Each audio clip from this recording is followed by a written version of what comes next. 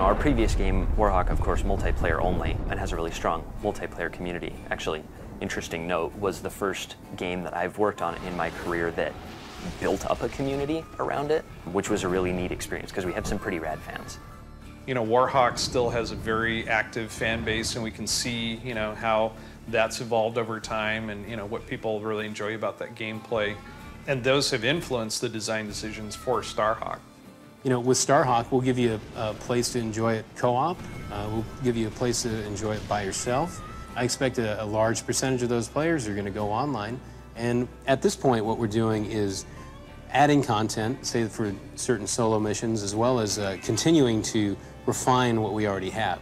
There's a lot of play testing going on a number of different fronts. That's really essential to the process, and that's where we get, I think, some of our biggest benefits. On the multiplayer side, we try to pull as many members of the team together as possible and play the game. We'll do play tests for fun. We call those hate sessions.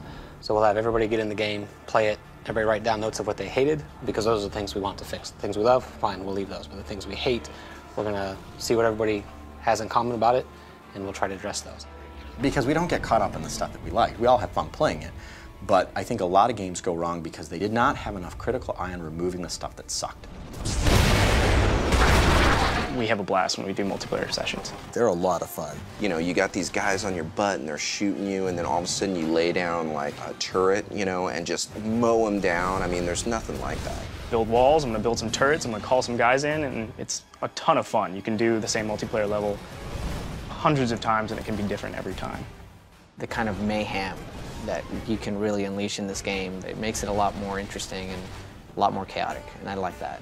When all of the dust literally settles, there's a base here where there wasn't anything before, and that feels kind of neat. And so we're a third-person shooter, first and foremost, but we also give the player lots of different ways to participate in that action.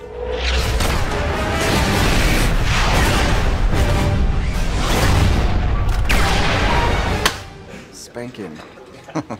Here, they've made it feel really like a personal thing, Like my 3 years of work is going to hit this crescendo when we can unveil it to everybody, and everyone's already super excited about it, so it's really cool, I know that we've put a lot of energy and time in it, and personally I feel attached to it, and personal bias aside, I feel objectively that we have a really good game and a great thing that I want other people to see and experience and feel the same excitement that I have. We have a lot of Warhawk fans who call them Warheads, and they have a lot of questions for us, which we try to answer. But our bar, no matter what they say, is actually higher than anybody's. And we are our own worst critic, and as we go forward, we're just going to be that much harder on ourselves. That experience from Warhawk is something that we learned from, and we're going to take it to the next level with Starhawk.